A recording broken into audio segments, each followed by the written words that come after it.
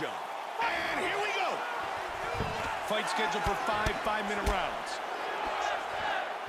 Keep an eye out for the takedowns of Dennis Bermudez. It's one of his strongest tools. Tries some serious power in that kick, but misses.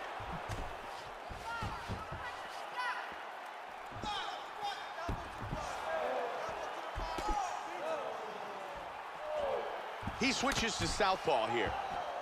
Bermudez with a nice straight.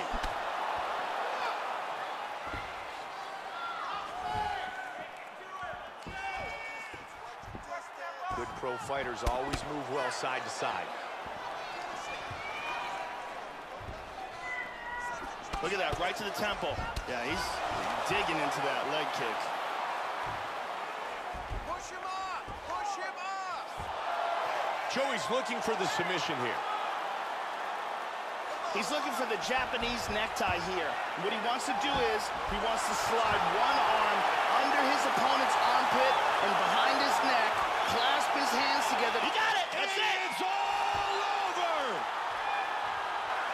Great job in establishing that submission.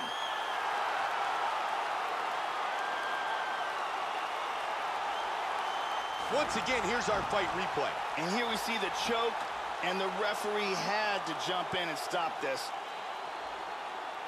Let's see it one more time. Got the arm in deep under the neck, locked in tight, and it's over before they even get a chance to tap. And it's over before he even gets a chance to tap.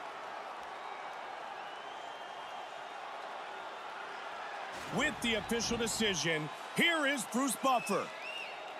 Ladies and gentlemen, referee Eve Levine has called a stop to this contest at 1 minute, 5 seconds of the very first round.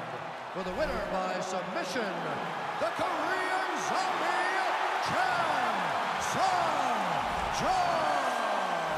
Chan Sung Jung earns the win by submission.